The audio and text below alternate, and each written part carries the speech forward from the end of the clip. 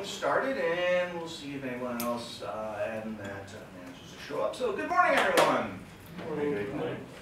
My name is Mark Murphy, and I'm here to talk to you about securing your Android applications. Most of you hopefully have done some Android development before, if you haven't, some of the... Sorry, wrong one. Was it something I said? No. Sorry. It hasn't done it yet, Android development.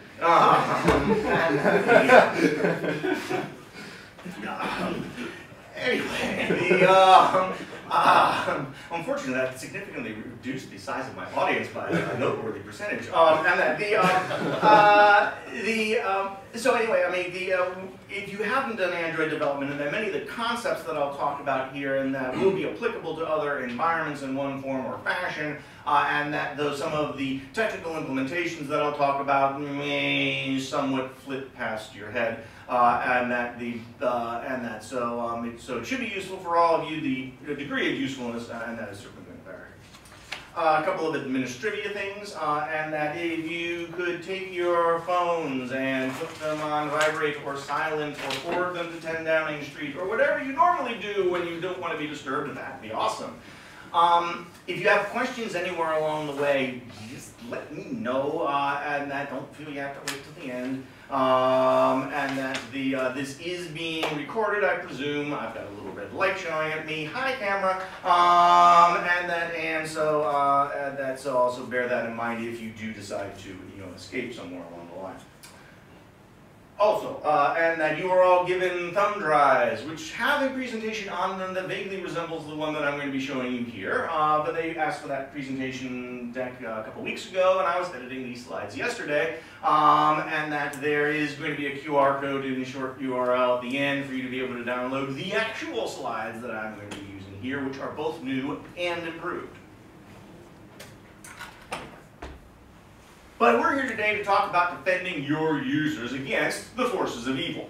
Some of the stuff that I'm going to talk about here will have other utility, and that you're worried about. You've got multimedia assets, and that you want to protect using some sort of DRM-ish algorithm, or things along those lines. Some of what I'll talk about here will have some relevance there, but that's not really the point. I'm worried about our users because our users are awash in a sea of evil.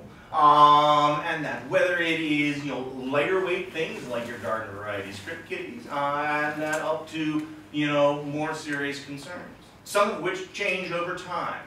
For example, I mean, there was just an article in Australia's The Age, just the past few days, and that talking about how spyware is increasingly being used, in domestic violence and other sorts of situations where people are downloading nanny cams and the track your children sorts of apps and that. And while the use of those apps for those specific use cases is reasonable, using that to track your ex, stalk, the celebrity, that sort of stuff, and that starts becoming much more disturbing. And of course, a lot of people in that are going to be thinking about that last bullet, state actors. You're probably thinking that I'm thinking about, a particular group of 5 state actors, and that who've been in the news over the past year or so, and that for wide-scale surveillance and so forth. They are certainly state actors to pay attention to and keep tabs on what it is that's being disclosed that they are doing. But there are other state actors, and that beyond those 5. Even if you think that those 5 and that are righteous and just in what they're doing, the notion that there are other state actors who you may not like nearly so much that are also doing those same sorts of things. Even if they can't necessarily do it on an international basis, they can certainly do it within their own borders. Just within the past few months, and that we've had the whole Turkey banning of Twitter and whatnot, and blocking things left and right. It's a short hop from there to being able to more surveil and try to use those sorts of things to figure out, okay, well, these are particular dissidents, and that we are going to pressure, and that because they're not as high profile, we want to shut them up.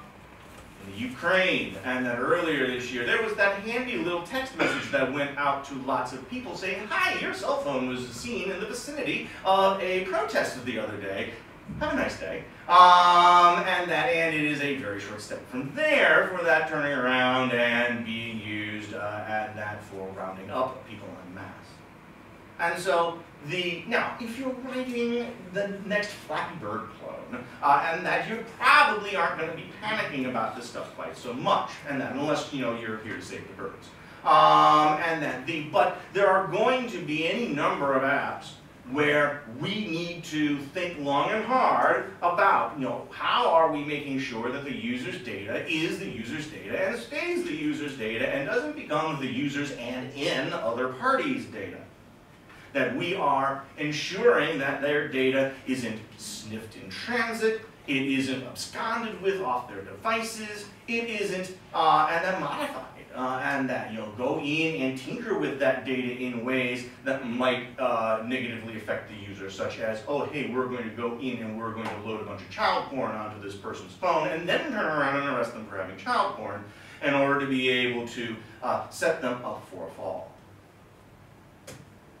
The problem is that doing the security stuff is oftentimes not that easy. That QR code leads to a white paper published last year. A bunch of academic researchers created a tool called CryptoLint.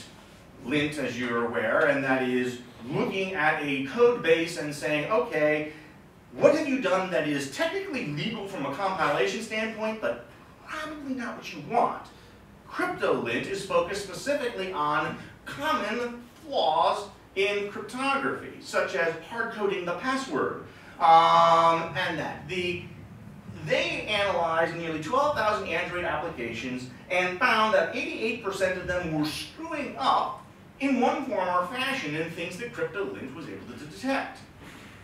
So look to the person to your left, look to the person to your right, 2/3% chance that all three of you have screwed up something, and that with security.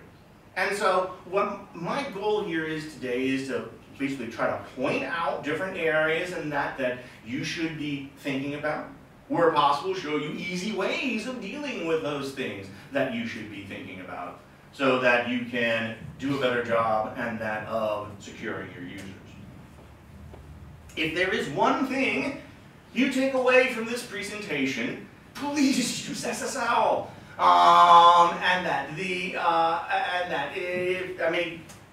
Just do it. In part because normally it just works. If you've got your web server set up, you stick the little S and that at the end of your scheme, and then poof, magic crypto happens. The problems come in and that where it's not quite that straightforward. For example, you want to have a test server somewhere, and you've got some sort of a self-signed SSL certificate for that test server. Well, self-signed certificates are going to fail out of the box, and so you need to go in and do a little bit of work in order to be able to arrange to support those self-signed certificates. Your organization may be big enough that you have your own private certificate authority, and that you're not necessarily using certs that are backed by some common root certificate authority, your VeriSigns and whatnot of the world, but instead is backed to your organization, principally for internal use apps and things like that, your intranets and so forth. Well, those certificates aren't going to be valid, determined as valid, because the Java/Android code is going to try validating all these certificates, and it's going to come to the end, and it's going to say, but I don't recognize any of that stuff. And it's going to fail. And so you've got to do stuff with custom trust managers in order to be able to teach Android that no, if for my app, these scenarios are fine. The problem is that too many developers go to StackOverflow. And they look up, hey, how do I deal with self-signed certificates? And they see the answers out there that say, oh yeah, you create that trust manager that just accepts everything. And we completely ignore the incoming certificates and say, yeah, everything's fine. Because it's really easy to write one of those. It's like, maybe 10 lines of code if there's like, line wrapping and that going on. But you've got to be really careful with that. Just in this past week, the U.S. Federal Trade Commission has filed suit against Fandango and Credit Karma, and that specifically for doing this, that they shipped apps in production that totally ignore the incoming certificates, that they do SSL, but they've wired up a trust manager that said, yeah, whatever, we'll accept anything. And so the FTC is saying, you know, that's not good, and that you could have problems there. And it is going to be a short step from there for, you know, the FTC equivalent here in the UK or other countries, and that to start doing the same thing. Now, they're going to tend to go after bigger brands first. Whether or not you're associated with a bigger brand, I can't say. But the do not ship in production code that has a totally brain-dead trust manager where you say, yep, if it's a certificate, it must be good. And that because nobody out there would do anything that would be otherwise. Wow. Is there any like minimum level recommended, like 128 out of 56 KB encryption level or something like that? Bigger is better. And that from an Android standpoint, that would be no different than really your web server recommendations, and so whatever the current recommended model would be for, you know, serving up to a web browser will be fine for Android, and that the I don't have all of the numbers memorized, and that I go and look them up when I need to generate a cert. But if it's good for the web, it should be fine for your cases. And in some cases, there's things that you can do that's better. To try to help make managing this stuff in Android apps a bit easier, I've been adding some code to my Quack security library.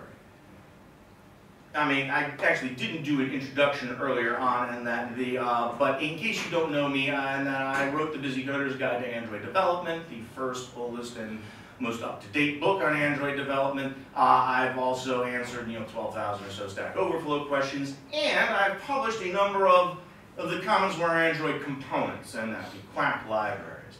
Quack Security is one that is, not surprisingly, focused on security-related issues. One of the things I've added in there is a trust manager builder, a fluent interface for you to be able to create custom trust managers to handle certain scenarios that are reasonably common yet clunky to set up necessarily on your own in Java, so that you can then turn around and use those custom trust managers with HTTPS URL connection, OK HTTP, HTTP client if you're still using it, those sorts of things to be able to configure your SSL better. So you wind up with code a little bit like this. I can set up a trust manager builder that says, oh, what I want to do is I want to check for a self-signed certificate. I've loaded in as a raw resource a certificate I want to compare against. Here is the passcode for that certificate store, and that here hard-coded, because usually these aren't going to come from a user, and that if they are, I accept a char array rather than a string, so you get an easier time of wiping out that password from memory if you want. So if we will accept either this self-signed certificate or anything that the default trust managers will do. And so the standard Android behavior, and that all of the root CAs and that it supports will take care of that too. So that way I can maybe use this set of custom trust managers and so forth, and that for a variety of operations, not only talking to my own back-end web service that I'm using a self-signed certificate for, but also maybe my production app. And then you turn around and you create an SSL context, open up your connection, whether it's HTTPS URL connection, OK HTTP, or whatever, and then you tell that context, hey, please use this array of trust managers that builder is building, and use that SSL socket factory that we get from this context for this connection, and then that connection is going to use these rules for determining whether or not the SSL is valid or not. Now, I've got other options in here, in that if you want to specifically accept a particular private certificate authority, there's hooks in there for that, and I'm going to be adding other stuff over time. So just because you're trying to use some self-signed certificate, you don't have to go in and implement the blind do, accept all, trust manager, and that there are ways, whether you do it yourself, use a library like this, that you can teach Android relatively easily. Hey, feel free to use this self-signed certificate, and then it will validate against your test servers, staging servers, or as we'll talk about in a little bit, even possibly your production servers that are using a self-signed server. What we're really worried about with the certificate validation are the so-called man-in-the-middle attacks. And that, though you're welcome to substitute other values for that first N, and that if you don't want to be considered sexist, and that if you are worried about being considered speciesist and Martian in the middle might be a concern, feel free to go with Murphy in the middle, and that I'll take the blame. And we're worried about somebody being able to sniff on these connections because they spoof the certificates. That they have intercepted things at the Wi-Fi access point or somewhere else along the chain between client and server, where they've got a proxy that goes in there. We wind up talking to the proxy. The proxy sends us certificates back that claim to be, for this particular connection, even though they're fraudulent, and that if we blindly accept those certificates, well, then we're going to have decrypted data at that proxy, and that proxy therefore could be doing stuff with that data that our users would prefer that they don't do. One particular flavor of this problem comes with the hacked certificate authority. Certificate authorities, you would think, would have buku security for making sure that nobody can go in and create fake certificates and that claim to be processed by that certificate authority.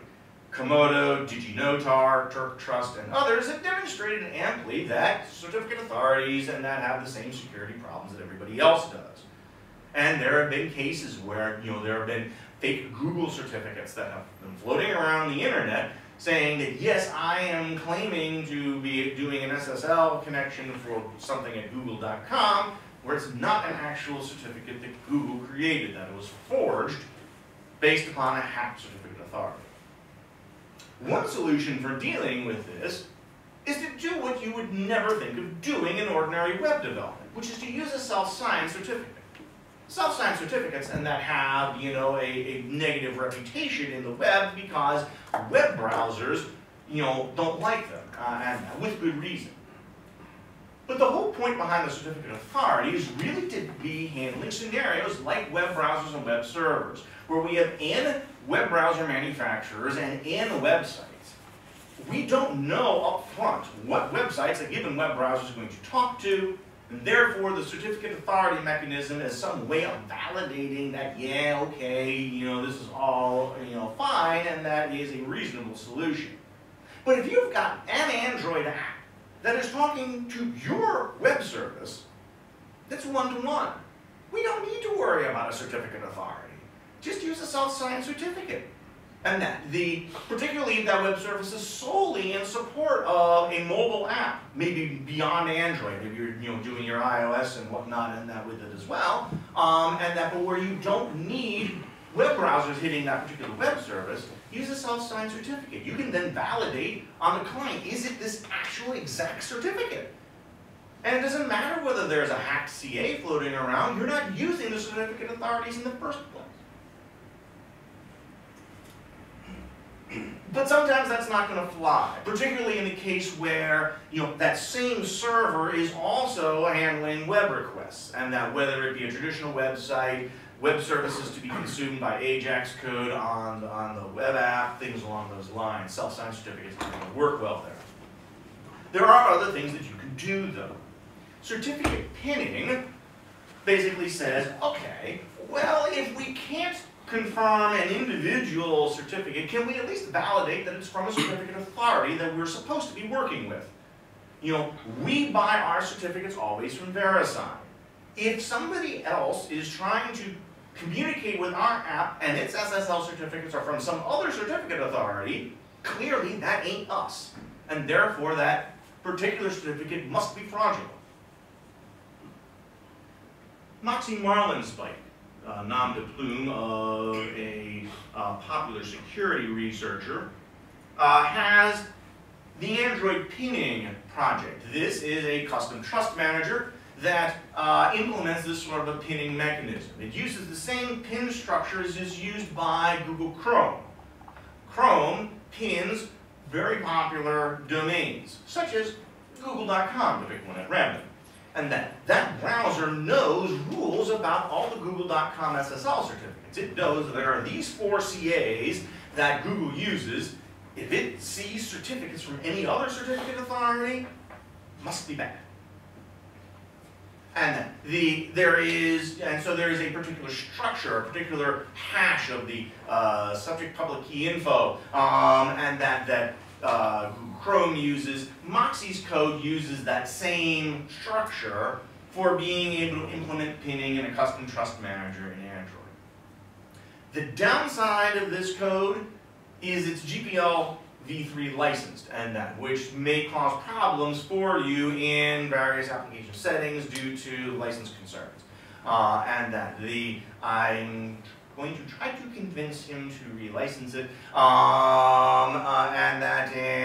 I may wind up writing my own if I can't, while trying very, very hard not to get into any infringement issues, because we could really use a pinning solution in that, and I can understand philosophically why he may want GPL-v3 in that, but I mean, yeah, it's gonna present problems for a lot of organizations, and therefore is something to watch out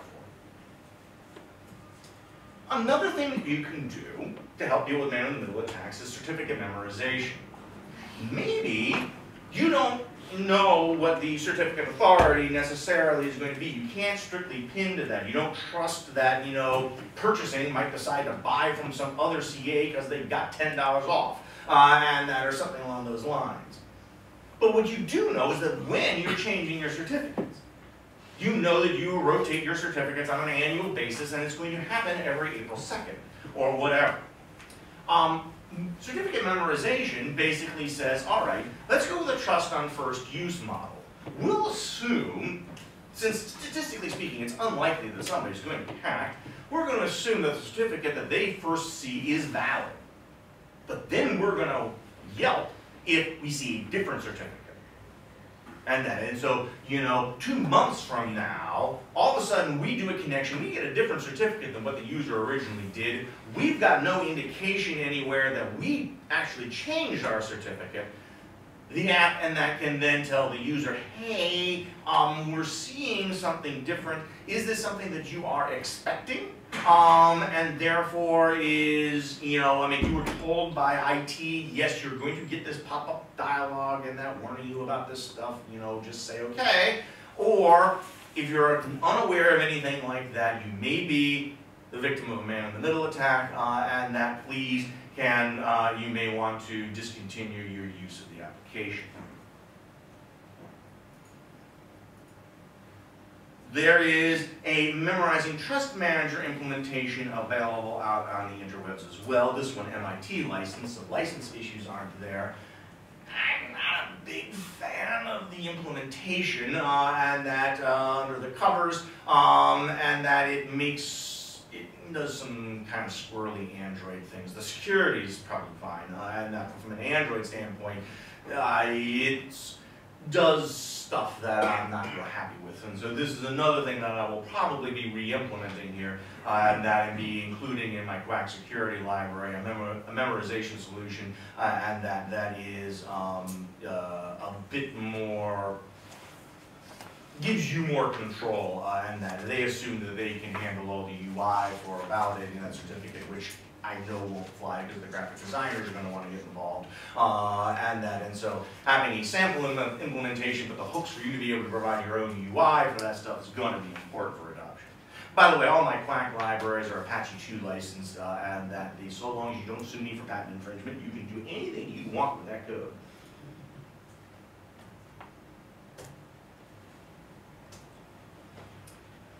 I really wanted to do what part of encrypting all the things you do not understand, but that was getting the font a little small in the image.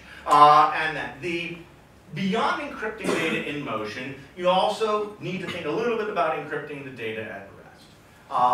Because Android devices, if they fall into the hands of the forces of evil, you know, the forces of evil are going to be able to get at storage, even internal storage. We think of internal storage as being private to our app, but then, you know, pretty much every device out there, there's some recipe for rooting it, if not permanently, at least on a temporary basis.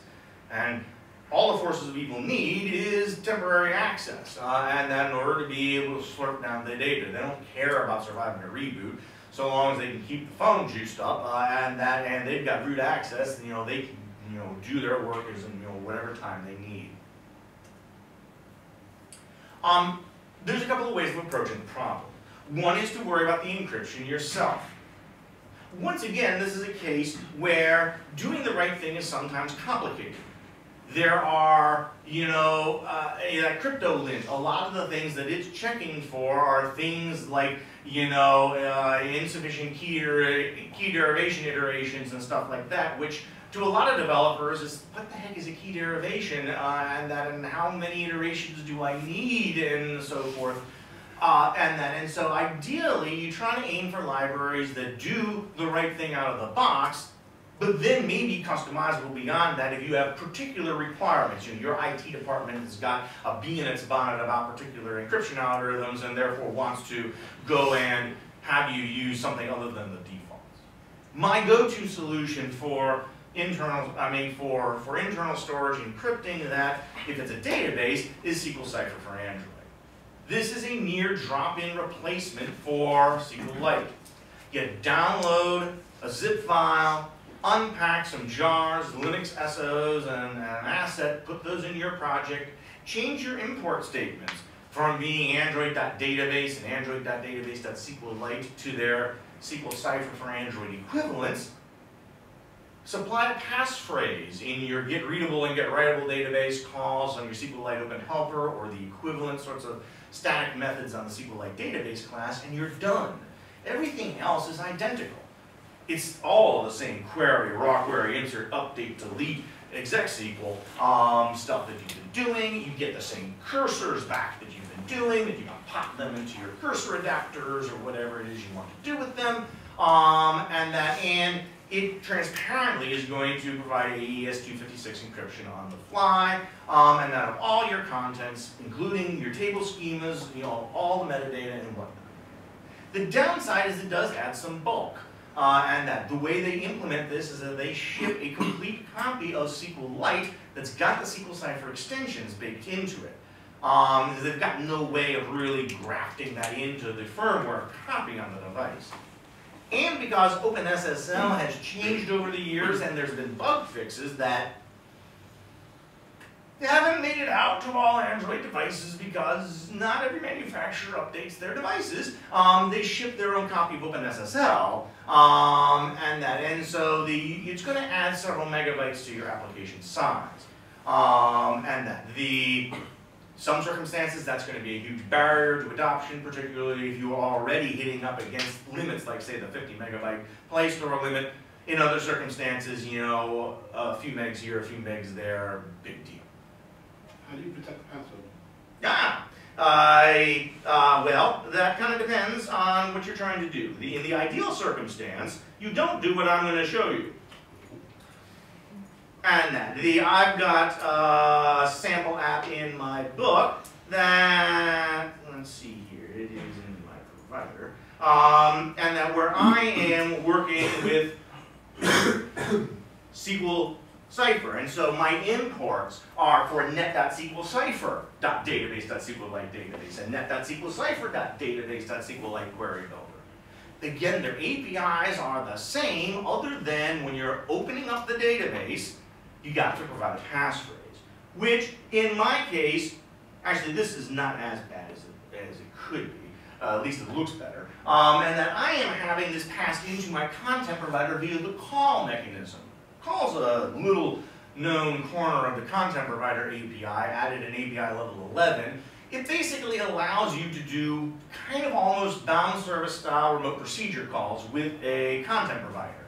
You basically provide a method name and a bundle of data that then comes into the call method, and it's up to it to look at that method and say, oh, well, you wanted to perform this operation here's the data to work with, and here's a bundle of return values.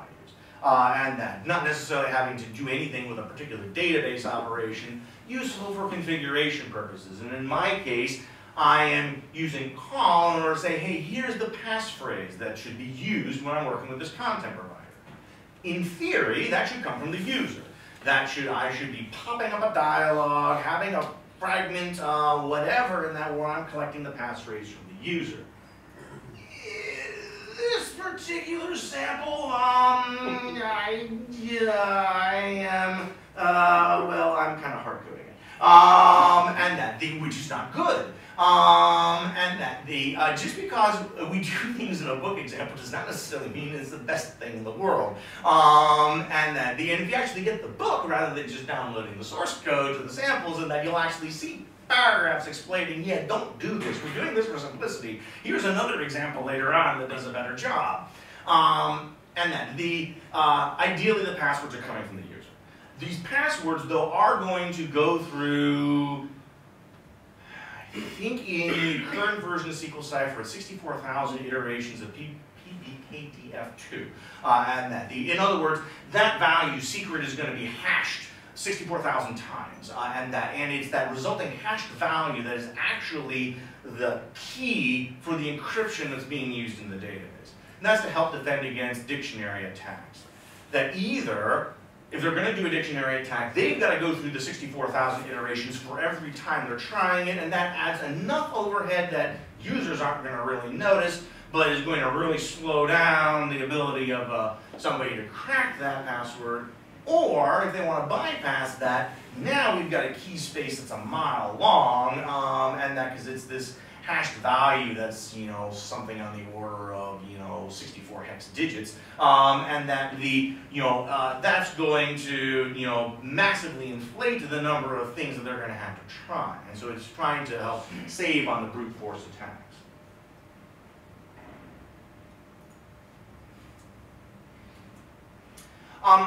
There is a related project, IO-Cypher, that offers a virtual file system that's using SQL Cypher under the covers as the backing store. Rather than actually storing files on the file system, it is storing blobs in a column in a SQL Cypher table. And so therefore you get all of the same encryption capabilities of SQL Cypher. You can even share the passphrase, and that because you can share the SQL Cypher instance. And just as we replace SQLite database and SQLite Open Helper with equivalents, in this case you replace file with an IO-Cypher equivalent, and you work with its implementation of file, which is going to turn around and do the actual SQL I/O with all of the encryption and decryption along the way.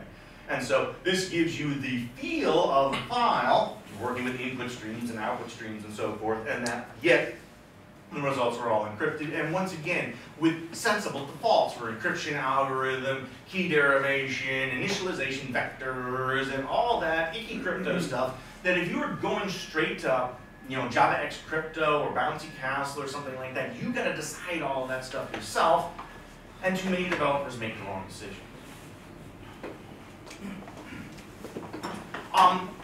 As I mentioned, do not hardcode passwords, even if book examples do so. And that the WhatsApp was disclosed within the past month or so, and that hard-coded the passwords for their encrypted data. And therefore, you could actually get that password through fairly simple reverse engineering, and as a result, you wound up where all that stuff could get decrypted. There's another possibility of rather the hard coding the passphrase is to say we're going to save the passphrase on internal storage. That too offers limited security. If they can root the device, they can get at that file. Facebook released the Facebook Conceal open source library within the past couple of months. And that it got a lot of pub, and that the Facebook trying to help security on Android, and it does to a very limited extent. The net effect is that what they're using it for is for external storage, and that the stuff that users and the other apps can get to, they're encrypting it on the fly, much like how SQL Cypher encrypts on the fly with sensible defaults, but storing the encryption key that they generate and then on internal storage. So the net effect is that external storage winds up having the same security characteristics as internal storage. and that it would be easier for somebody to root the device and get at internal storage than it would be for them to brute force the external storage encrypted files. But that still limits you to the security of internal storage, which may or may not be deemed adequate for your application.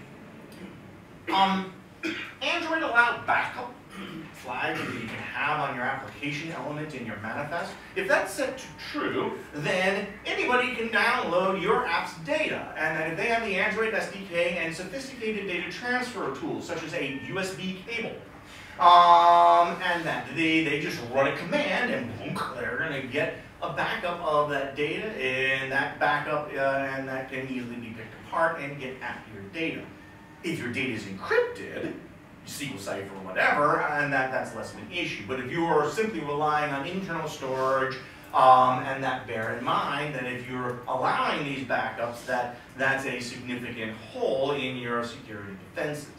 And that you may be better served implementing your own online backup regimen, and that frankly I don't care for Backup Manager that much. I've got a blog post from 2010, 2011, whenever they released it, and that unsafe at any speed, pointing out that there's absolutely no guarantees anywhere with the Backup Manager system of where that data is going.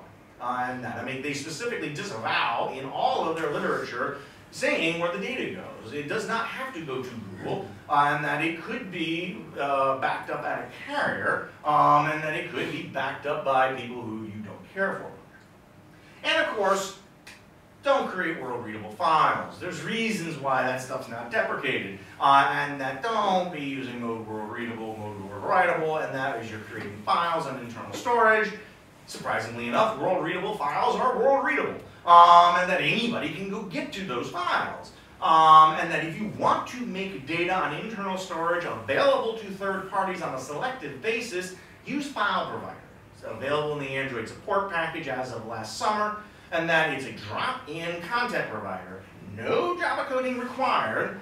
All you do is plug it into your manifest, give it your authority string and whatnot, have a little bit of XML metadata to say, okay, kind of like how you configure a web server. If you see a URI that looks like this, that's referring to this location on internal storage, and then File Provider actually will serve up the files for you. And that way, you've got Android permission mechanisms and whatnot in that for helping to limit who's going to be able to get at that stuff as opposed to it being the world. Mark, yep. How this data encryption will work if I have to expose some data to the services, like contacts, for example? It's going to be unencrypted at that point in all likelihood. And I mean, there's nothing stopping you, I suppose, from using one of those random extra values on contacts contract and that for storing some encrypted bit. But that's not the norm, and that usually you're putting stuff in there that's supposed to be publicly visible. And therefore it will be unencrypted and it will be publicly visible.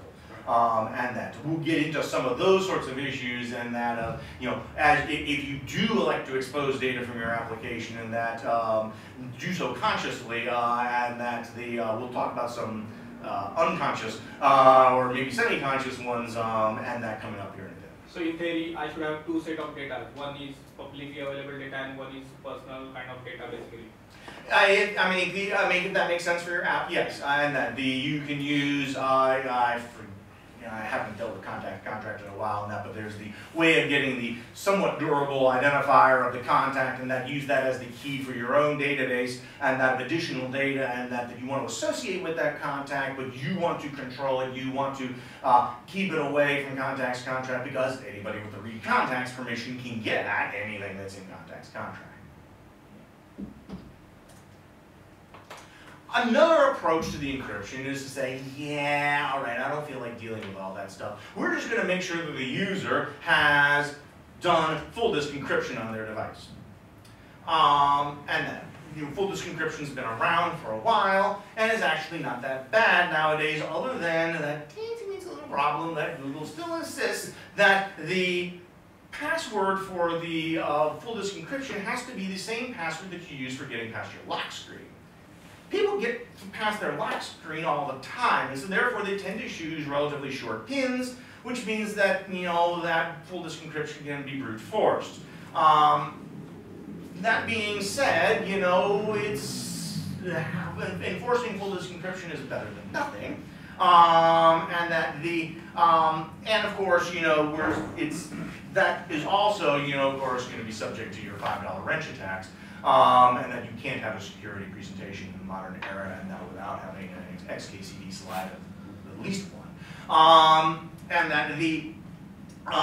I actually have not done the conversion rate. I forget exactly how much 5 pounds is. I mean, $5 is in pounds.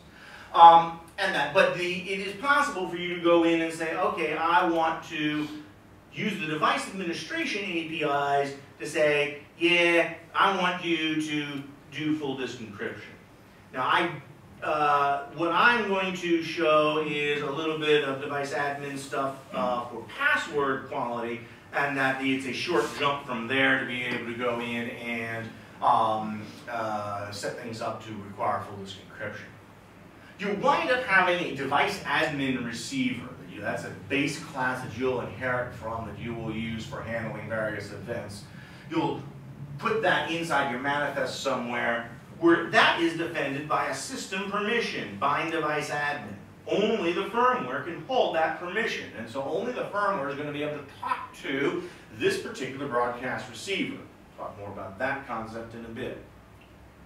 Where I, in particular, am looking to find out, hey, when are passwords changed, and when are passwords successful or failure? And that, in particular, I want to log password failures, and that, because I may want to do that as well as enforcing full disk encryption, so that I've got some idea that somebody maybe has taken. Last year there was a project where they took an Arduino kit and that hooked it up to a robot with a capacitive stylus who basically would brute force at the lock screen level an Android device. It had a camera that basically was looking for detection, okay, did we get past the lock screen? And I think they used a Raspberry Pi, and that as the brains behind the operation. And so this little robot would try all sorts of different pin combinations until they came up with one that worked. That of course will result in a lot of password failures, and that you could, with the device admin APIs, you can find out about those and take appropriate steps. If they failed 10 times, we're going to alert IT security. If they failed 20 times, we're going to remote wipe the device. Stuff along those lines. You wind up also needing a little bit of metadata specifically to tell Android, okay, what capabilities of the device admin API am I looking to use? This particular app is looking to control the password quality. Okay, we need you to have, a minimum of 10 characters, and at least 2 of them have to be, numbers. And we're going to watch for login failures.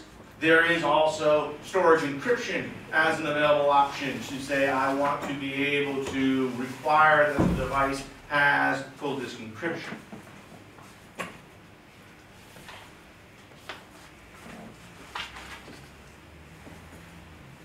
Device admin APIs is something that the user has to opt into.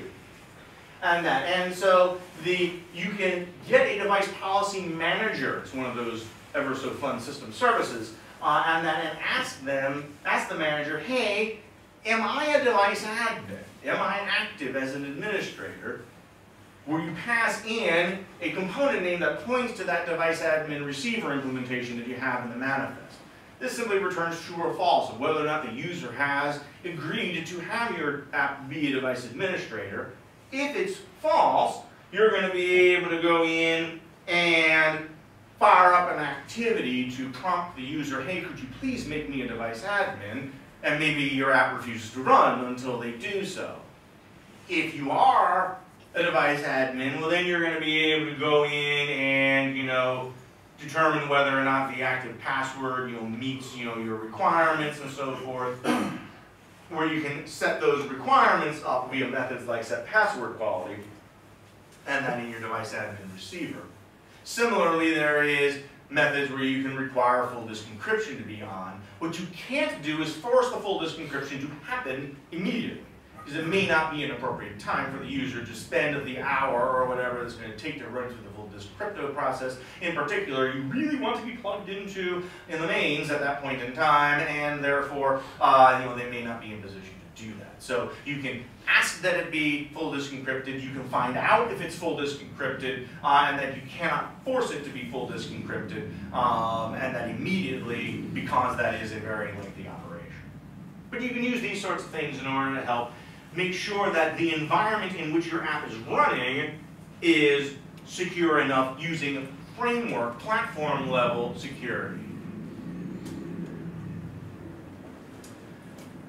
You gotta watch out for the things where you are exposing data that you weren't thinking that you were exposing data. One big thing comes with exporting your components. An exported component, or by component I mean activity service, broadcast receiver, or content provider, if it is exported, third-party apps can talk to it. The rules. Activity services and manifest registered broadcast receivers are exported if you have an intent filter.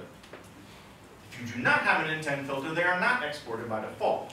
Though there are ways with the Android exported flag in the manifest that you can override that behavior.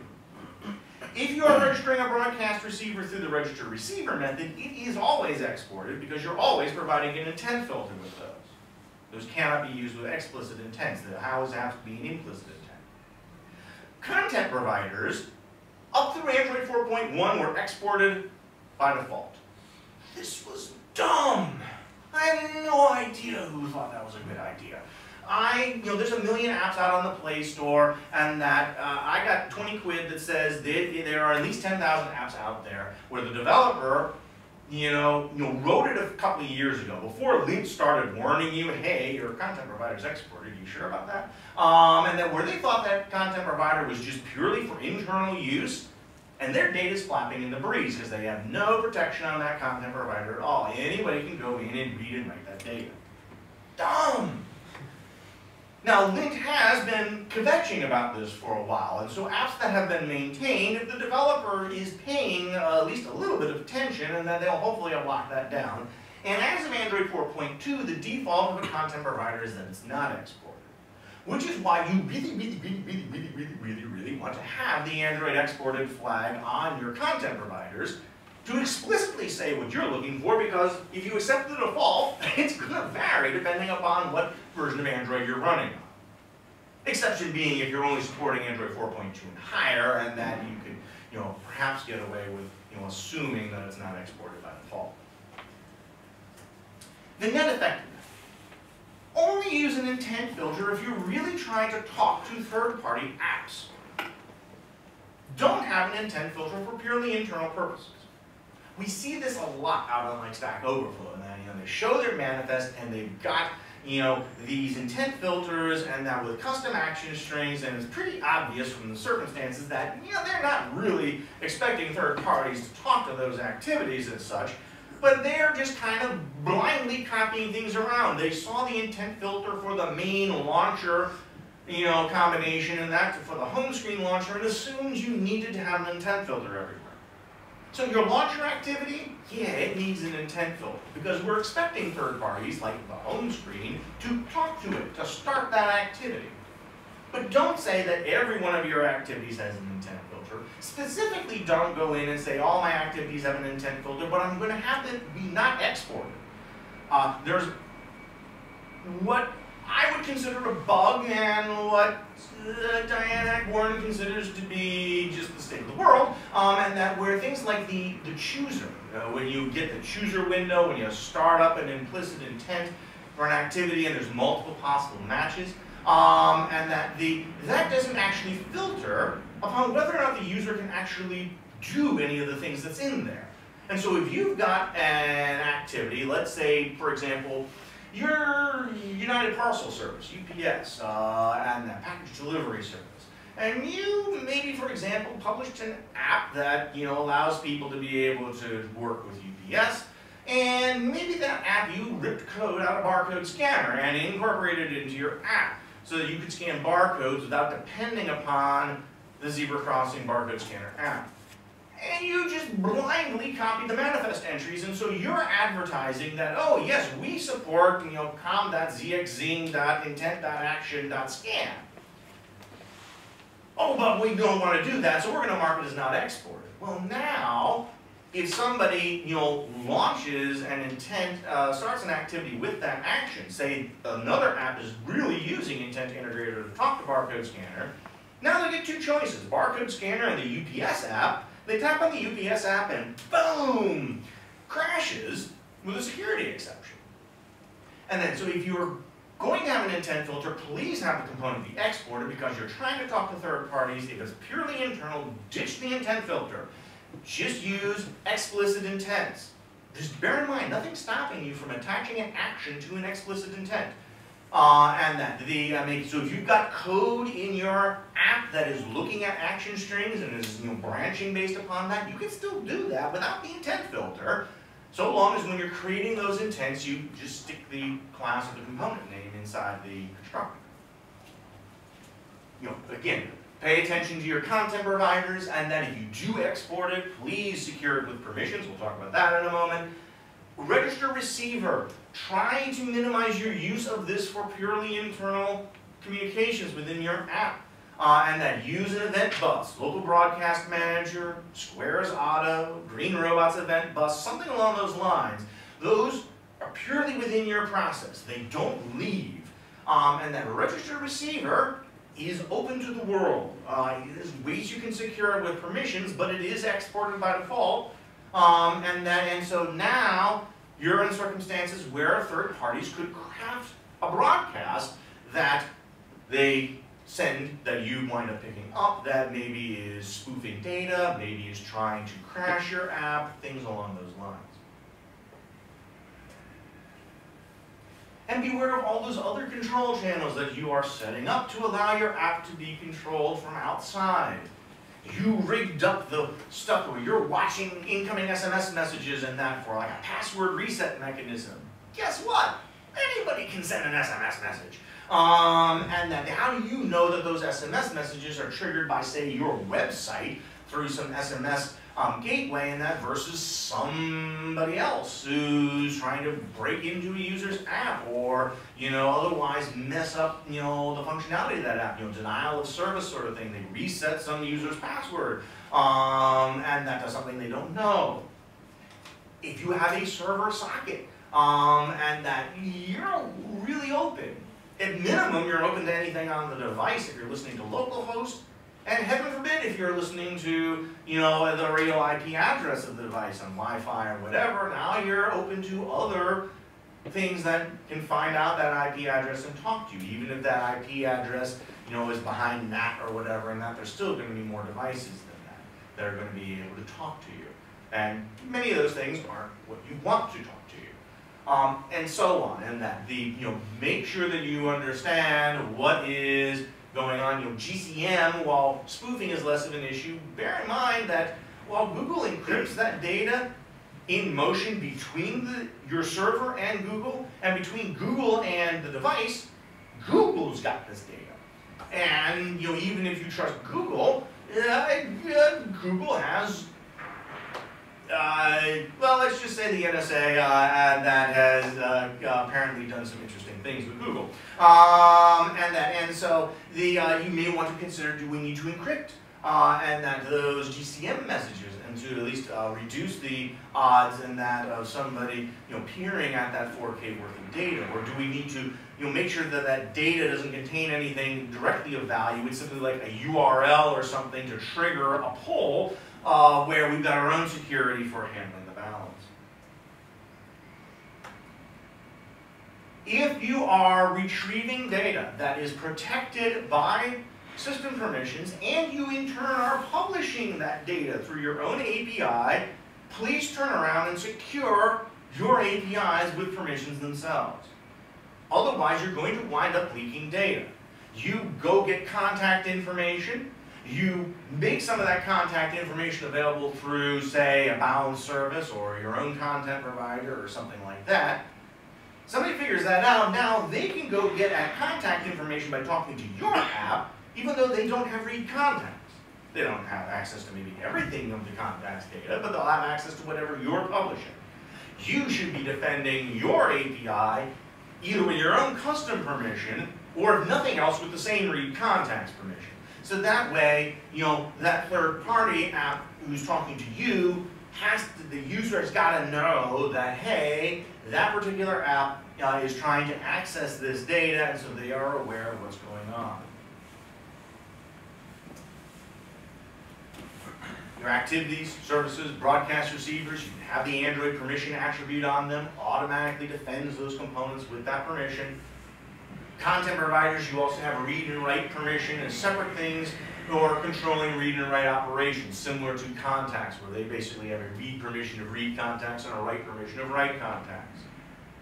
If you've got scenarios that are more complicated than that, you can always drop down to use methods like check calling permission, methods on package manager and so forth in order to be able to determine, is my caller, does it have, a certain permission? Does this package over here that is looking to talk to me, does it hold a permission to introspect these sorts of permissions at runtime to see who holds what? You can take that another step further and invent your own permissions. You can have permission elements in your manifest, and that where you give the permission a name. Please don't use the Android permission prefix on it, and that you want to make sure that your permissions aren't going to collide with anyone else, let alone ones that Google comes up with in the future. Namespace it for your own project, please. Reverse domain name, same sort of thing you would use for your packages. You provide a label and a description, which is going to control what the user sees at install time. And that along with any other permissions that the third party is asking for, they're going to see your label and your permission. So make these string resources, translate them for everything that your app is translated to, and remember that you're talking to users here. Speak human, and that don't speak geek, and that they may not understand geek, and you can specify the protection level, where the three that we SDK developers will typically work with. Normal and dangerous, any third-party app can request to hold those with the corresponding uses permission element. The only difference between those is where they appear in the sort order, and that dangerous ones will tend to appear higher in the list of requested permissions. In particular, in cases where some of those permissions, there's like a see more sort of fold-out area, dangerous ones are always above the fold. Signature says that only an app that is signed with your signing key can hold this custom permission, in theory. And so therefore, that's designed for cases where, say, you've got a family of apps, and you want them to be able to interoperate, but you're not necessarily trying to open up these APIs to arbitrary third parties. You're going to have all your apps signed by the same signing key. They'll be able to talk to each other because they'll be able to hold the custom permission and therefore talk to components defended with that permission, even though they're not going to, third parties aren't going to be able to hold it, in theory. The problem is that this doesn't work. Specifically, permissions are first one in wins. Anybody can define a permission with any name. And as a result, if somebody else gets into the device before your app does and defines your permission, they can define it however they want. They can change the protection level, they can change the labels, and that to make it seem more benign than maybe it really is. And they can hold it without the user knowing about it. If you define a permission, you can hold that permission without the user being prompted about that permission. And so therefore, they can hold a permission of yours, even though the user should have been informed about it simply because they were installed first. This sucks. So, walk through some quick scenarios. And we've got three applications. App A is your app. You've defined a custom permission. You're defending components with that permission. App B is an attacker. It wants to be able to talk to App A, talk to those secured components without the user knowing about it, and bypassing any signature level restrictions. Whereas App C is maybe a more ordinary third-party app. And that maybe you're publishing details about your permission because this is actually part of an API, an SDK that you're exposing, and that App C is a more legitimate user of that API. In the normal case, your app is installed first. And then, say, App C gets installed. At that point in time, When app C is installed, it will see the user's permission element, the user will be prompted, hey, app C wants to be able to do X, Y, Z, and the user can say yep or nope as the user sees fit. But if C is installed first, the user isn't told about this custom permission that was requested because it's at the time of C being installed, that permission wasn't defined yet. The user's permission said, I'm looking for a permission named foo. Android looks around and says, I don't know what foo is. I don't have a label or a description for it. So the user isn't prompted about it, because there's nothing to prompt them with, but C doesn't actually hold the permission. And so when C tries talking to app A, C fails with a security exception. In some cases, this isn't a big problem. In a case where app A would almost assuredly be installed before app C, this isn't a big deal. So if this is a host and plugin scenario, the host app is almost always installed before the plugin. And then if somebody installs the plugin first and therefore has to uninstall that, install the host app, and then reinstall the plugin, it's not the end of the world. But if these apps are more peers, Facebook wants to talk to Twitter, or Twitter wants to talk to Facebook, they could be installed in either order, and that there is no assumed cardinality there, assuming you don't work for Facebook or Twitter. And therefore, maybe those are protected by custom permissions, and that you run into a problem. But you could say then, okay, well what we have is that we'll have third parties actually define the permission themselves. We'll have a third party app also have the permission element in it. That basically is what app B is doing. App B is going to define the same permission that app A does. If app A is installed first, life's good. App B is going to behave just like app C did. The user will be prompted about this custom permission, and the user can make a theoretically informed decision. But if app B is installed first, because app B also defined this custom permission, app B gets that permission without the user being prompted. And app B can define that permission however they want. And so your app wants it to be a signature level permission, they define it to be normal. And so even though they're not signed with the same signing key as your app, they'll be able to talk to your component. The good news is, because installation order is key here, it is relatively unlikely that this is going to be a problem for a bulk attack. Malware could certainly be uploaded to the Play Store that exploits this, but it's a 50-50 shot, of whether or not they're going to be installed first. And if enough installs of this malware app that claims to have this permission and users decline installing it, maybe somewhere along the line somebody's going to realize that something's going on here. But if the app B, the attacker, is in a situation where it's known that it can be pre-installed first, now we have more of an issue. Devices being handed from employers to employees. Buy a used device off of eBay or Craigslist. The gift bags they give out at the Oscars. And that you gotta have a smartphone in those nowadays. And then any of those sorts of scenarios, and that there could be preloads on them. It could even be that it's preloaded with a ROM mod that you buy a device off of eBay specifically because they've installed CyanogenMod on it, because you don't want to go through all the headache of installing CyanogenMod. You don't know whether or not that is CyanogenMod. It could be a mod of CyanogenMod that has app B's in there where they're going to go in and they claim to hold Facebook and whatever permission. I've got some help for this as well. In that Quack security library, I have permission utils with a check custom permissions method. You just call this method, you supply your context, and then I will turn around and I'm going to scan first your app to figure out what custom permissions you define.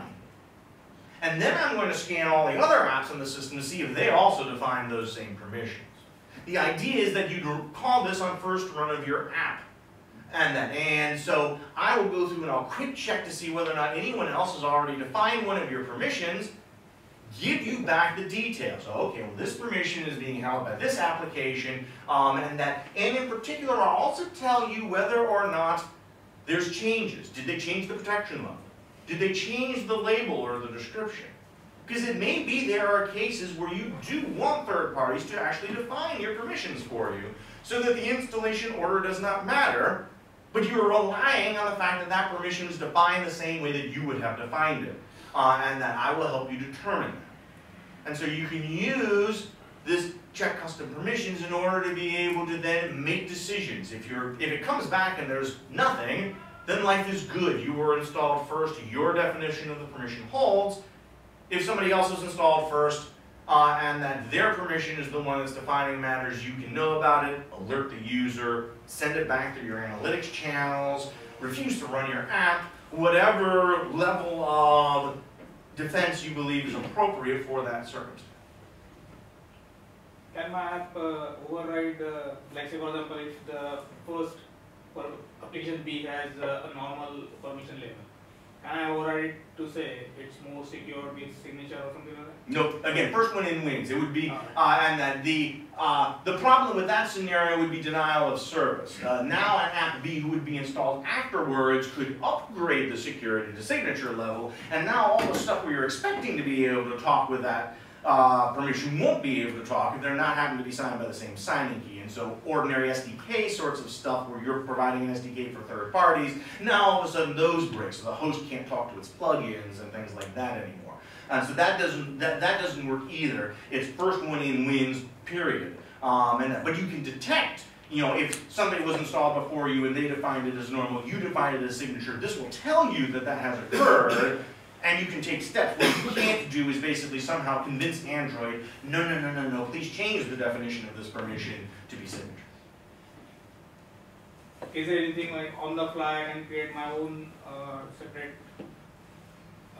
names or something like that? No. And that it's got to be baked into your manifest. And so in terms of what you're publishing, and that it's got to be a fixed value, and that for you and for all the apps who are trying to work collectively with this permission.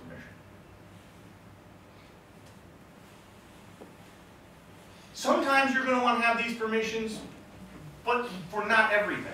You want to have pinholes in the permission firewall. For example, a content provider, if it is exported says third parties can talk to this content provider whenever the third party wants to, and then it's up to your permissions to defend against them. And then, even if it's not exported though, third parties can still talk to that content provider when you say they can. You can say, oh, okay, hey, I've created this email client. I want to be able to view an attachment. It happens to be a PDF. Well, my email client doesn't have a PDF library baked in. I want to launch the user's choice of PDF viewer. But I don't want all apps on the system to be able to get at the user's email attachments all the time. I don't even want the PDF viewer to be able to get to an email attachment at arbitrary points in time. I want to say, right now, I want to start an activity to view this PDF, and you can view this PDF at this moment, and then your access is going to lapse after some period of time. To do that on your provider, and that you can have the grant URI permissions attribute. If this is missing, you're saying, I'm not trying to do per request customization of the security. It is what it is in terms of the exported flag and in terms of the permissions that I have on the component.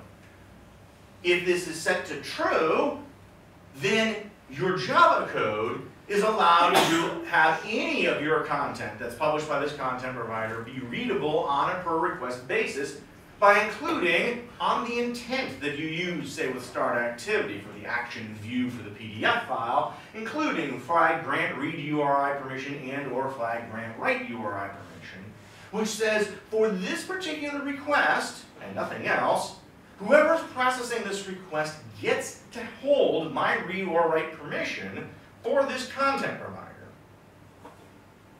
And that their ability to do so is gated by whatever URI is inside that intent. That they can get to this one URI for this one operation for this particular capability, but nothing else. Grant URI permissions equal false says, yes, I want to have this capability, no, I don't want it to be for everything in the content provider. Instead, Android will look for a grant URI permission child element where you will list a little bit along the lines of how you provide URIs in your intent filter with the data elements, and that to say, okay, these particular paths inside of my content provider, we can use that for these these flags, but other paths are not considered valid. So for example, I'm going to expose the email attachments, but I also have my content provider exposing the emails themselves. Will allow flag grant read URI permission to work for the attachments, but not for the emails. You gotta hold the permission for those. And that way, even if some future developer accidentally tries putting these flags on the intent, they won't take effect because they won't be matching one of the URI paths and that you specified in the grant URI permissions element. And so this way, you can say, all right, I'm going to lock down my provider, yet still allow third-party access, even without user having to agree to permissions or anything like that, but on a very selective basis, small pinholes in that file. Sanitize your inputs. And that we're used to thinking things of like on a web app and that little Bobby Tables scenarios and that where somebody types in SQL into one of our input forms and that in hopes of modifying our data, crashing our backend, whatever. And then there are similar sorts of things you're going to want to consider and that in your application. If you have exported components and you're accepting extras on those intents, make sure that the extras make sense. Google screwed this up. It was a vulnerability that was announced several months ago, and that even though the underlying fix had come out a little bit before then, if you've implemented a preference activity recently, you'll know that you've got to override this isValidFragment method, and that to say, hey, is this fragment supposed to be shown in this activity? On the surface, that looks totally goofy. It's like, why are you asking me this? I'm the one who's setting up this activity. The problem is that preference activity accepts extras that allow outsiders, whoever is invoking that intent, to specifically say, I want to drive to a particular preference fragment, rather than maybe showing, say, the two-frame tablet layout and that at its initial starting point, we want to specifically go to a particular preference fragment. So we'll activate that one in the list and we'll show that one on the right. And they didn't actually check to make sure that that was a fragment that was supposed to go into preferences. And so any fragment could be specified. And so therefore, you would have circumstances where an attacker would be able to cause an arbitrary fragment out of your application to appear to the user, and that even though that it may be that that's not an appropriate point in time. For example, maybe it's the sort of thing that that fragment is only going to be shown to logged in users, and now they can arrange to show it when you're not logged in. And so there they were inspecting, they were accepting an extra, they weren't sanitizing it to make sure that it was valid. They then added that into the API, leaving us to have to do the validation for them. The URIs that you get in on the intents, if there are certain characteristics that you're expecting that aren't going to be automatically handled by your intent filter, that you might want to examine those. And bear in mind that, there's, the URI could actually be pointing to anything. Have defensive programming and how you would interpret those URIs in terms of, the input streams you get back or whatever, and that with the content resolver that you are not going to make mistakes with that data if they hand you something that claims to be a PNG but isn't. Content provider or other places where you're using SQL, yeah, SQL injection could be an issue. Less though of a problem for users. Users aren't likely to be typing in little Bobby tables into your GUI, and that's simply because it's only going to affect them. It's a bigger problem if you're accepting data from outside, RSS feeds, and that stuff like that. Could there be something that especially crafted RSS entry, and that the description happens to contain stuff that's going to effectively be a SQL injection attack against your application? If you're exposing a bound service via IDL to third parties, same stuff that you'd ordinarily do with an SDK, and that check your input parameters, make sure that they're sensible. Think a little bit about your development tools. Gradle is going to be a big thing here in 2014, and that we're making the pivot from Eclipse and Ant to Android Studio and Gradle. And Google and Gradleware and whatnot say Gradle W is a great solution. You use Gradle W as your command to run your Gradle commands, and it will bootstrap your environment. If you don't have Gradle installed, or you have a different version of Gradle than the project's expecting, we're going to go in and we're going to download this. Only use Gradle W if you are trusting implicitly that project and where it's getting its tools from. This is designed for enterprise circumstances, or work other teams, and that where you've got a bunch of developers and that you're working with an internal repository, that sort of stuff. I don't publish Gradle W on any of my Quack libraries, even though they're all Gradle ready. And that because you shouldn't be trusting me to be providing you with your copy of Gradle. You've got no idea where I may have tweaked the Gradle W configuration to pull stuff from, and that I could have gone in there and be having you download some hacked version of Gradle W, or I'm going to happily copy up to the internet all your source code, and then even for your own private in-house apps. Don't use Gradle W unless you trust it implicitly, and I should not be trusted. Similar, you can wind up with similar sorts of things for your build time dependencies, and that effectively those are extensions to Gradle, and that, yeah, we are hoping that, nobody hacks Maven Central, and that the, I'm waiting, and that it seems inevitable, and so the, just keep in mind that, the more you are doing download tools on the fly from arbitrary stuff that you aren't doing the downloading yourself, you are trusting that those downloads are downloading what you think they're downloading and not downloading something else. Similarly, you need to think about sanitizing your outputs. Some things that we do in Android development implicitly provide data to third parties that we don't necessarily think about it that way. Anytime you're creating remote views, the whole point behind the remote views is to pass it across process boundaries for some third-party process to render your UI, such as a home screen rendering your app widget. Well, that home screen can look at those views, because it's their views once they, render them onto their own UI, so they can look at any of the data inside of there. Do not publish private information via remote views. Do not publish private data in a notification. Notifications can be read by apps that, implement notification listener services and so forth. Clipboard. Any app can go in and read the clipboard. And so on the one hand, the password manager that puts the password automatically for you on the clipboard for easy copy and paste, oh, that's so slick. On the other hand, for that window of time, that password is available to anyone. And, malware could look and say, hey, gee, KeyPass X is, KeyPass Droid happens to be in the foreground at the moment. Maybe I'll pay attention to what's going on the clipboard.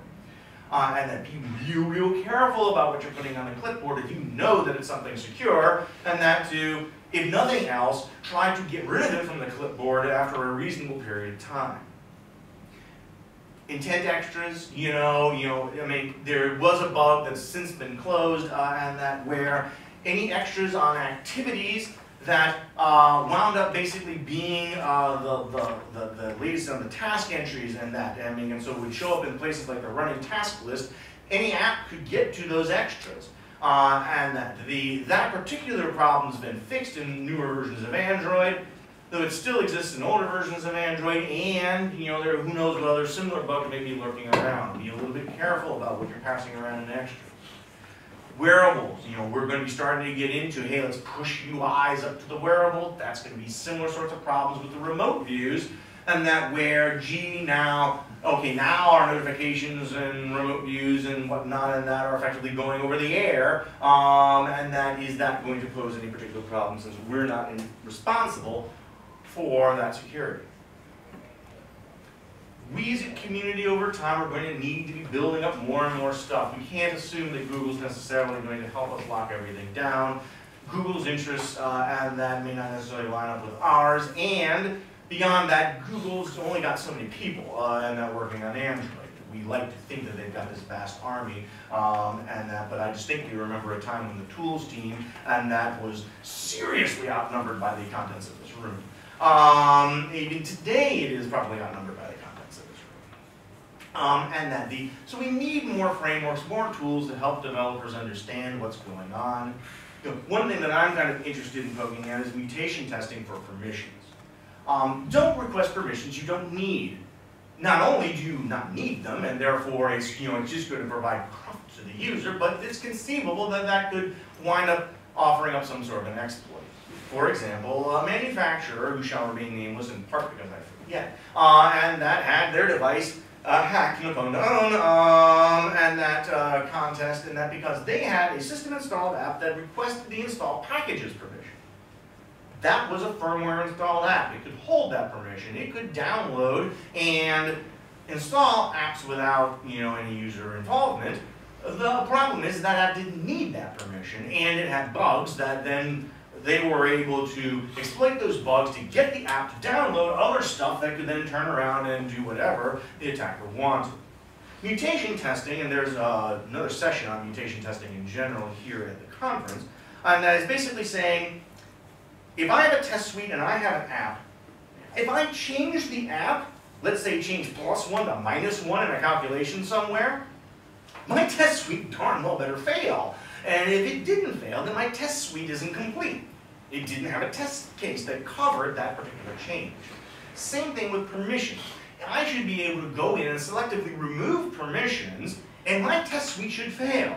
And that if it does not fail, then either A, my test suite is incomplete, or B, I didn't need that permission in the first place, and therefore shouldn't be having it in my manifest anyway.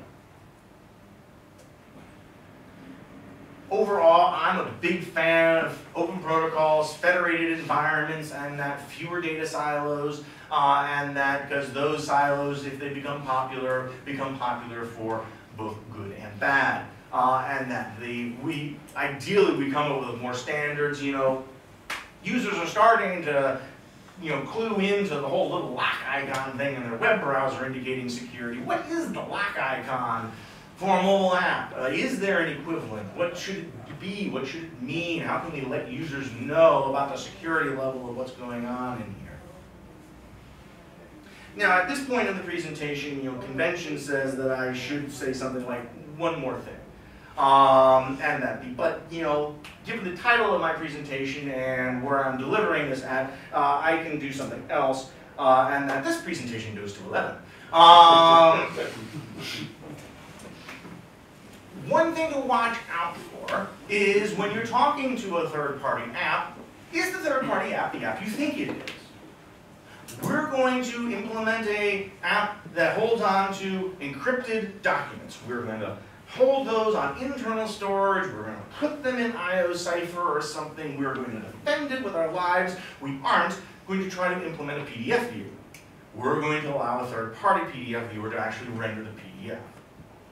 Well, if it got access to the PDF, that third-party app could do anything we want. So, since this is an enterprise app, we're going to limit the communications. We're going to say there's only this particular vetted set of PDF readers that we're going to support. We're not going to allow the user to view this PDF and anything else. The problem is that your only way of controlling that is by package name. I'll only talk to com.adobe.reader or something like that. There may well be a package installed on the device whose package name is com.adobe.reader.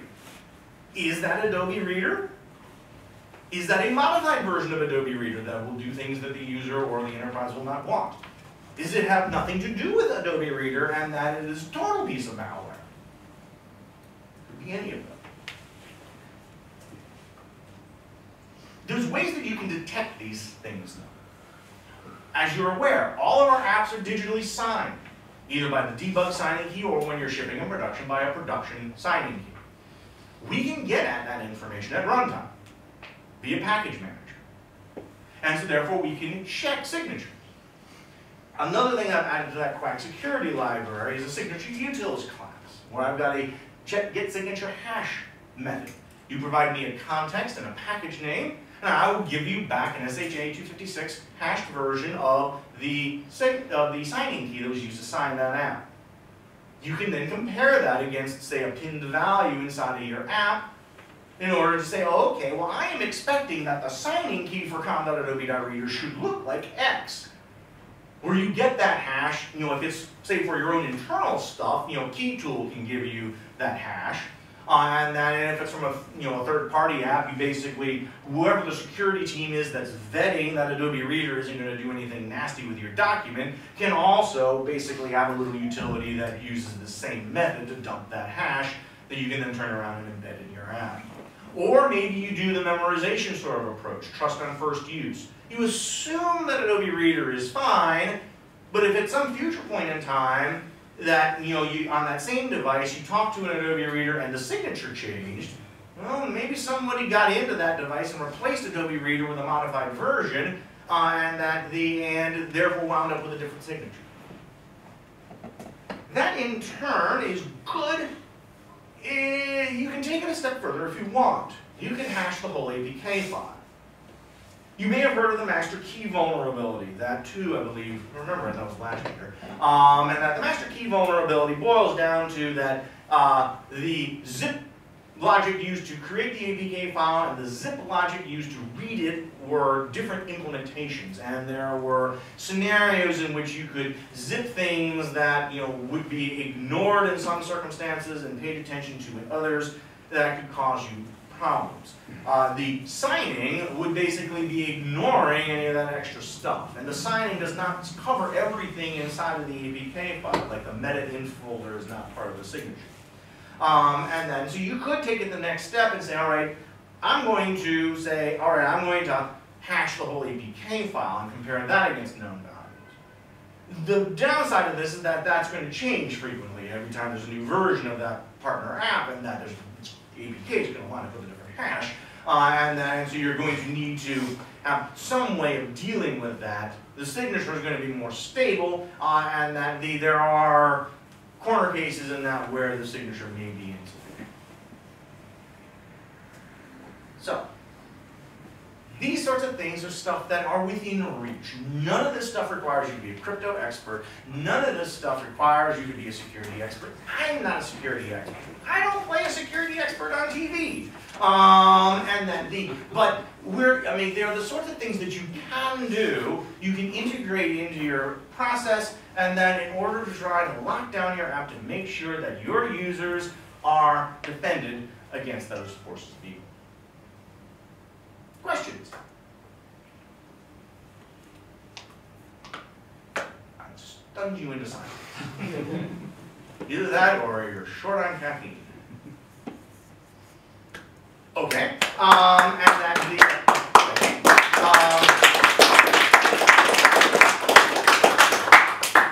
We're going into another coffee break, and that down back on the first floor, and that before heading into the next round of sessions. And then thank you all for attending. Is that the same code as yesterday? QR code, I hope. And that that should be a new QR. It will lead you to speaker deck again, but these QR codes are to the presentation, not just to my general speaker deck.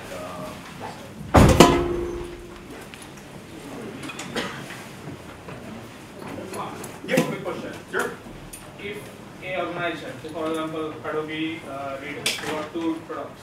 One is full reader and one is light version, for example. Right? They come up with two, for some reason, they come up with two keys, APK keys, right? Or when they deploy to it, they have two public keys basically for some reason. Okay. Right?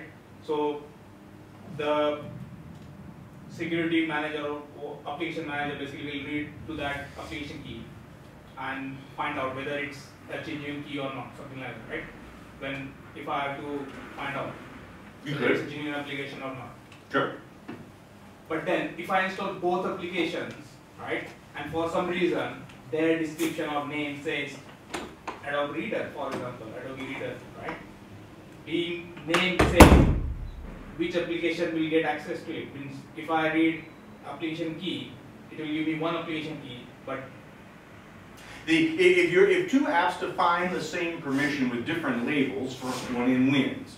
And so if, say that, Adobe Reader and maybe some other Adobe product, and that both define the same permission, that description should be a generic Adobe description, and that if the description says, something particular to say Adobe Reader, and then the user later goes in and installs a different Adobe app that's also requesting that permission, they're going to be prompted with the description for the Adobe Reader one, and because that was installed first, and that may cause some confusion. And so if you are going to create custom permissions, in addition to the vulnerability stuff that I talked about, you're also going to need to think about scope and what the appropriate language is. And that if this permission is unique to this app, feel free to use language that's unique to that app. If that permission is going to be something that's going to be more generic, use language that's going to be more generic. What I haven't experimented with is changing that language. Let's say Adobe Reader, and that we ship with Adobe Reader specific terminology. Then the decision is made, no, wait, we're going to use this permission across the whole Adobe suite. Can Adobe, an update to Adobe Reader, change the description of the permission in such a way that it will affect those later installs? I haven't tried that, and so I would hope that's possible, but I can't guarantee it. And I have no idea whether that data is effectively copied at install time into a separate spot inside of the system and is not refreshed when that application gets updated. Right. Sure. Could I ask you to plug your book really quickly? Sure. The Busy Coder's Guide to Android Development, 2,600 plus pulse pounding pages. Though if your pulse actually pounds when reading a technical guide, please seek medical help. I know this is going to be really hard for you, but can you say that again slowly? Exactly. The Busy Coder's Guide to Android Development. Thank you. And more importantly, go to CommonsWare.com. I sell this on a subscription basis. You will not find this in stores. But it's updated several times a year. And that the Warescription that gives you access to this gives you access to other stuff, office hours chats, discounts on webinars, StackOverflow bump service if your question is lingering and you're not getting the answers you need, and so forth, and that for $45 US per year. How's it delivered? PDF, EPUB, MOBI, and an APK file that you can install directly. Mainly because A, EPUB readers for Android suck, and I wanted to prove that you could actually create an ebook reader that will honor the author's CSS and that without mangling it. It also has great full text search. I've integrated SQLite FTS 3 or 4, I forget which, and that into there, and so lightning fast search for terms. And as you type in a class name, and then bam, all the references to that, and then are going to appear in a flash. That sounds brilliant. $45 a year. Yep. Cheers. Any thoughts on variables, Android variables? Like what's trends or what's going to happen with them kind of in future? Oh, wearables. Yeah. Well, obviously Android Wear, and that has been kind of the bomb that's been dropped into the space recently, and that hadn't been other than we knew that Adobe acquired Wim Labs and therefore was probably going to do something beyond glass, and that that wasn't widely expected, and so once Wear devices become available, and that'll be, I'm going to dive into those more, and that the wearables in general, it's more so even than pure regular Android devices, it's going to be a mixed bag. There's going to be some that'll be Wear compatible, and there's going to be some that they'll do their own thing,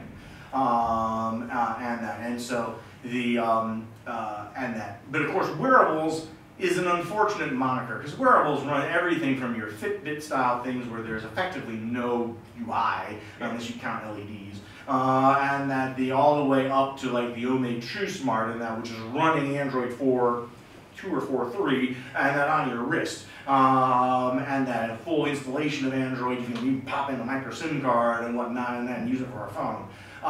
And so wearables as a bucket of technology is okay. We happen to wear it on ourselves, and that is a kind of a weak connector. And that you're gonna see more focus on things that are more extended sensors and that Fitbit style and that versus, you know, extensions of your smartphone and that ones with the displays and that designed to help surface notifications and things like that. So you're gonna see a reorganizing in that where wearables is going to be less of a concept and is going to break down, and that just because wearables is a marketing tool as much as anything else. So they gotta sell conferences somehow.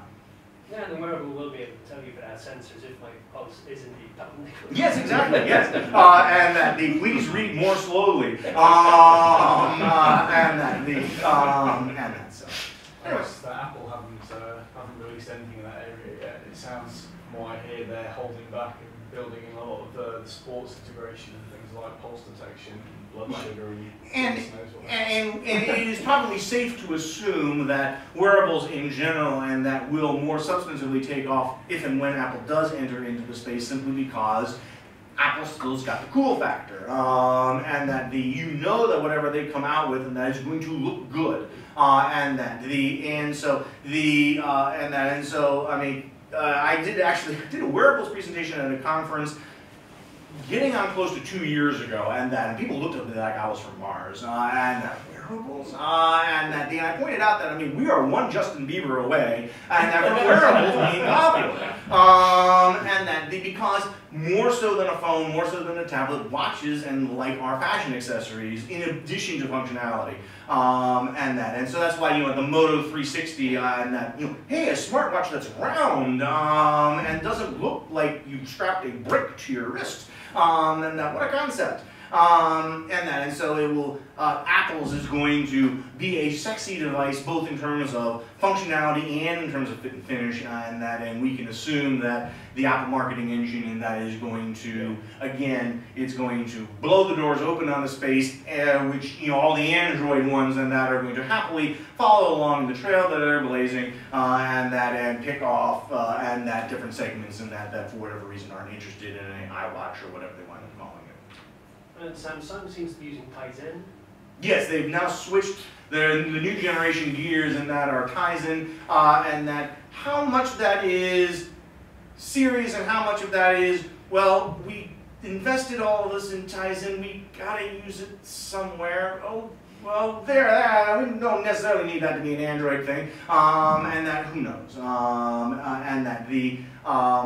from our standpoint as developers, it simply means that we can write an app, but just like the Pebble, you're not writing an Android app to run on the Pebble, you'd be writing a C app that runs on the Pebble and maybe having an Android app that talks to it.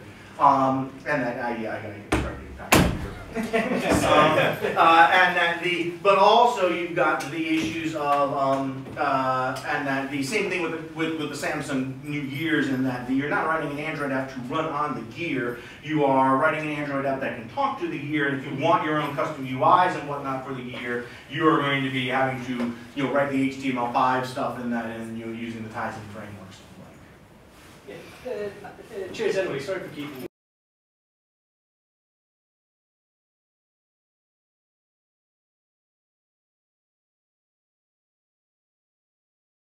Scenarios are fine.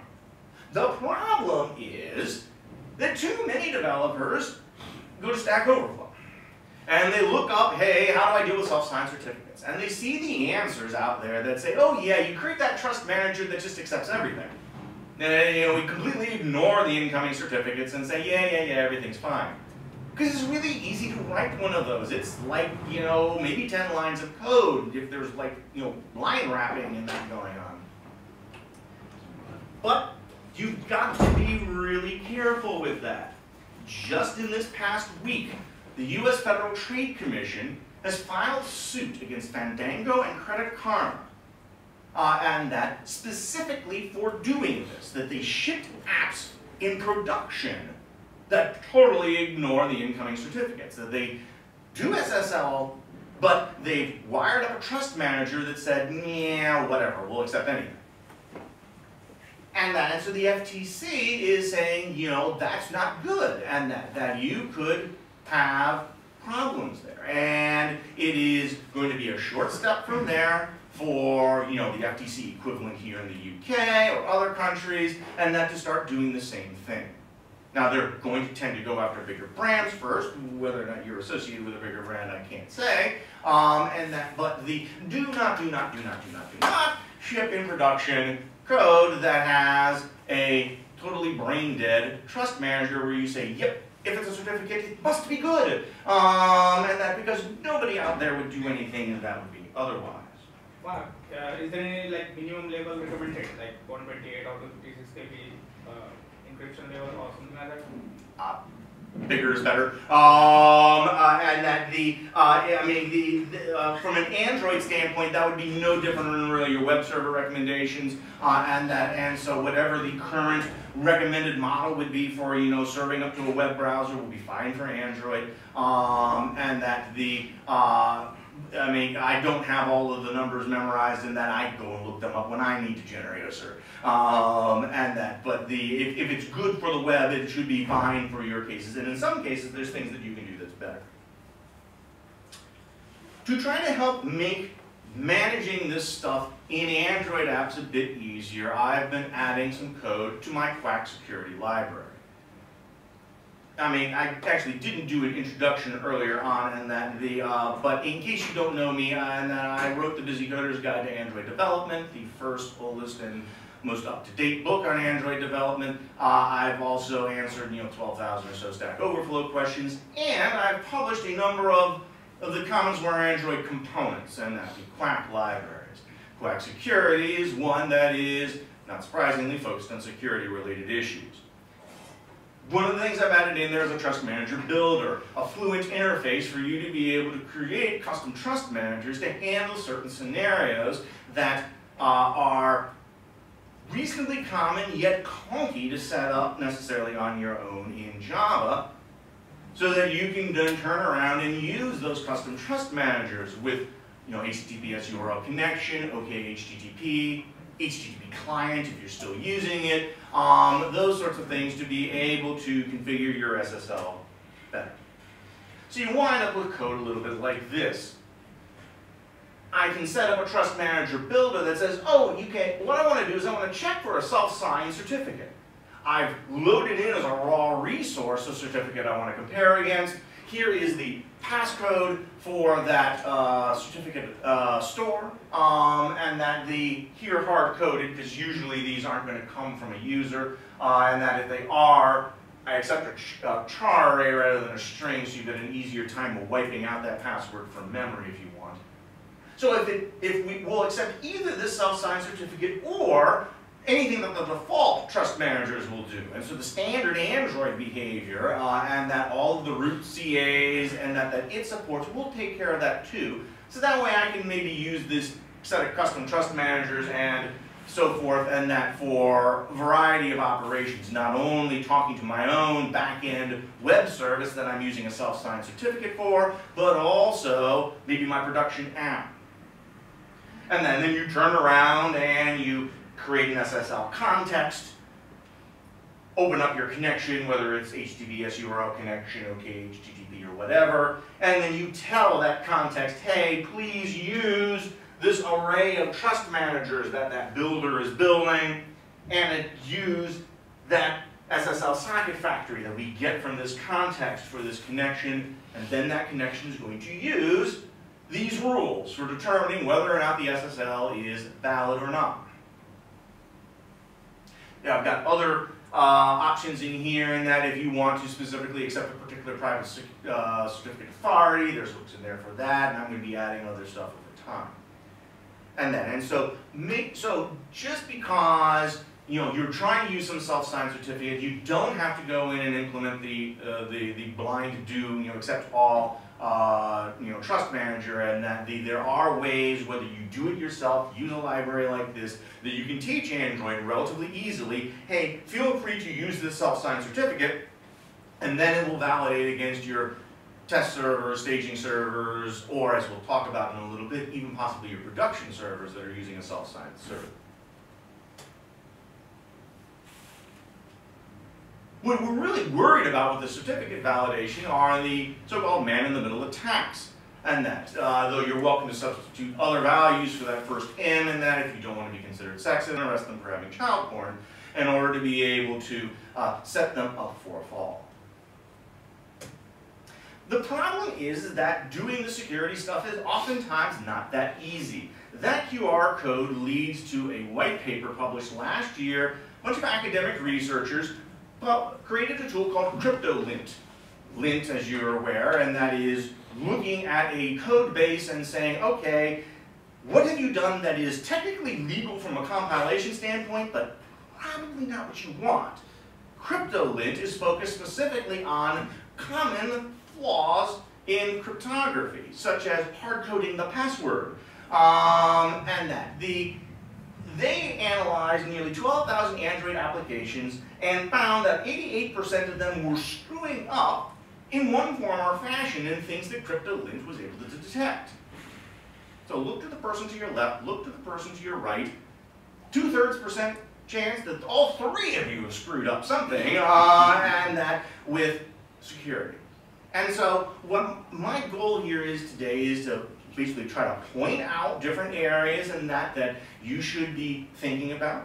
Where possible, show you easy ways of dealing with those things that you should be thinking about so that you can do a better job and that of securing your users. If there is one thing you take away from this presentation, please use SSL.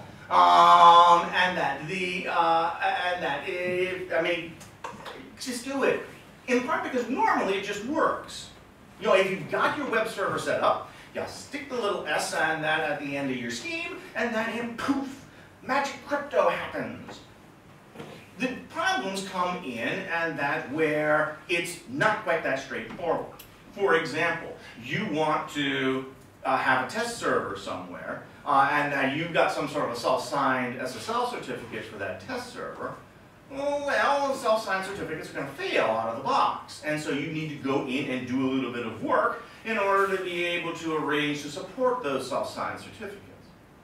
Your organization may be big enough that you have your own private certificate authority, and that you're not necessarily using certs that are backed by some common root certificate authority, you know, your VeriSigns and whatnot of the world, but instead is backed to your organization, principally for internal use apps and things like that, your intranets and so forth. Well, those certificates aren't going to be valid, determined as valid, because the Java/Android code is going to try validating all these certificates, and it's going to come to the end, and it's going to say, but I don't recognize any of that stuff. And it's going to fail. And so you've got to do stuff with custom trust managers in order to be able to teach Android that no, if for my app, these scenarios started, and we'll see if anyone else and that manages to show up. So good morning, everyone. Good morning. My name is Mark Murphy, and I'm here to talk to you about securing your Android applications. Most of you hopefully have done some Android development before, and if you haven't, some of the... Sorry, wrong one. Was it something I said? No. Sorry. He hasn't done it yet, Android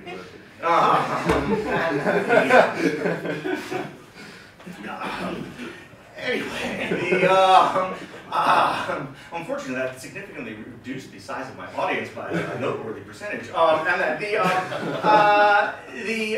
So anyway, if you haven't done Android development, and then many of the concepts that I'll talk about here and that will be applicable to other environments in one form or fashion, and that though some of the technical implementations that I'll talk about may somewhat flit past your head, so it should be useful for all of you. The degree of usefulness, and that is certainly going to vary. A couple of administrivia things, and that if you could take your phones and put them on vibrate or silent or forward them to 10 Downing Street or whatever you normally do when you don't want to be disturbed, that'd be awesome. If you have questions anywhere along the way, just let me know, and that don't feel you have to wait till the end. And that this is being recorded, I presume. I've got a little red light showing at me. Hi, camera. So also bear that in mind if you do decide to escape somewhere along the line.